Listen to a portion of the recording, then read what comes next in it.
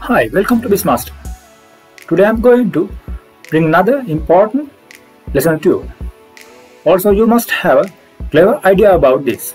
For do this exercise, don't forget to download images from the copyright-free websites to do your practical works. Alright, let's go to today practical. Today we are going to learn about the resize. Open your Photoshop, and go to open and select whatever photos you want to resize or print or whatever you are going to use. So I'm going to select this image and I'll open it. Okay, now you can separate this image from the canvas, give it like this, and you can drag it into little middle.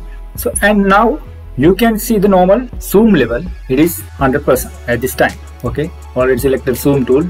Otherwise, if it's not selected, if you are in somewhere some other tools, you can direct go to the zoom tool and you can select. Now you can see the properties according to this zoom tool. See the properties. Actual pixels of the size on the screen, but keep in your mind it is not the print size. Print size is different than the actual pixel size. You can check the image in here like this. You select actual pixels showing like this. If you go to the fit screen, see what happened to it. For the fill screen, it's very big, it's very large. If you go to the print size, see what happened. Now this image, I will select print size. This is the actual print size of your image, but still we don't know what is the print size. To find that, first you duplicate the image, otherwise you will lost original image.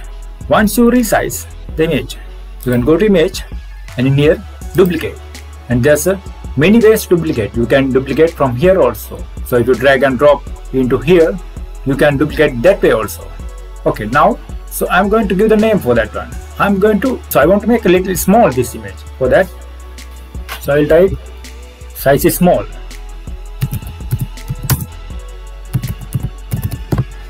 Okay, then hit OK.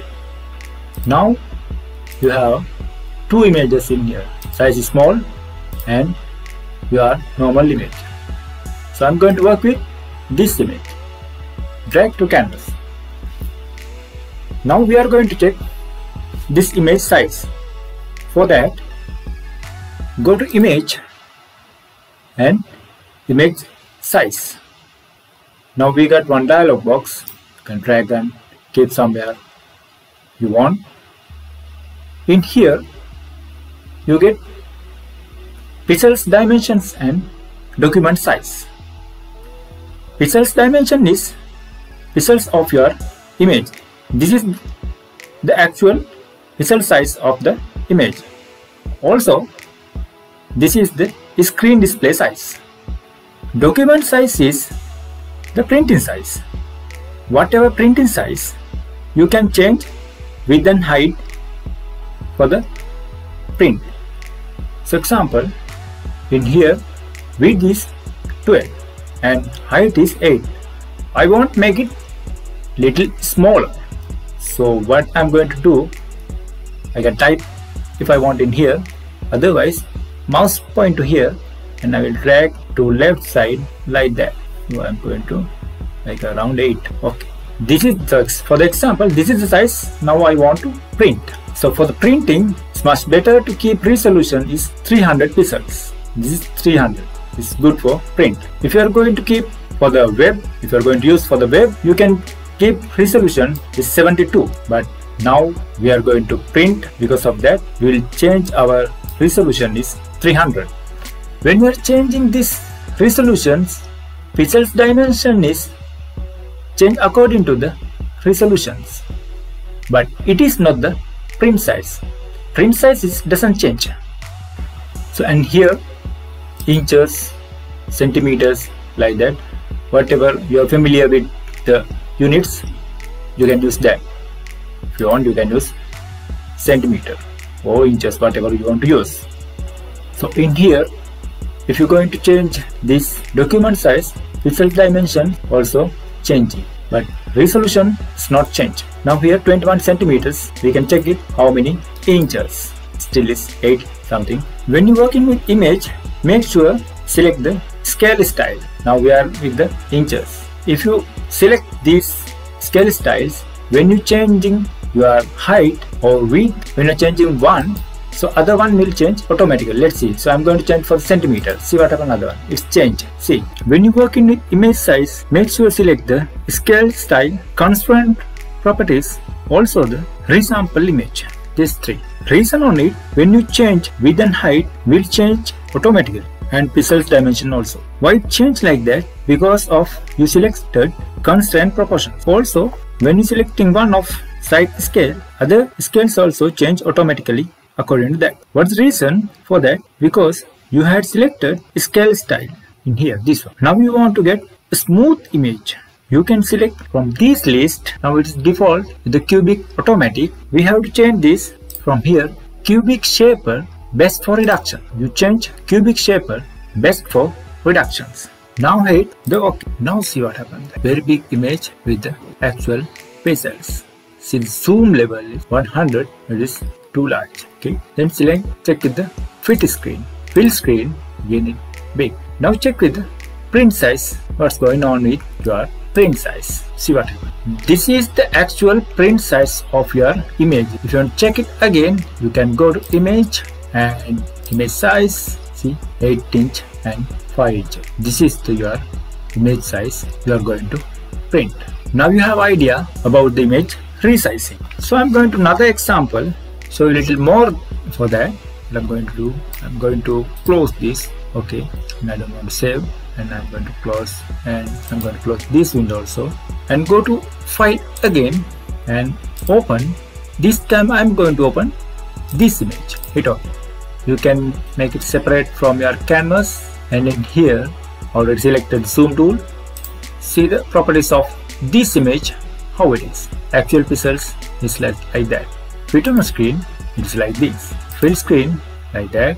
So what about the print size of this image? Select the print size. Oh, it's too small. Your print size is too small. Now we can check what is your print size. Now you know how to check it.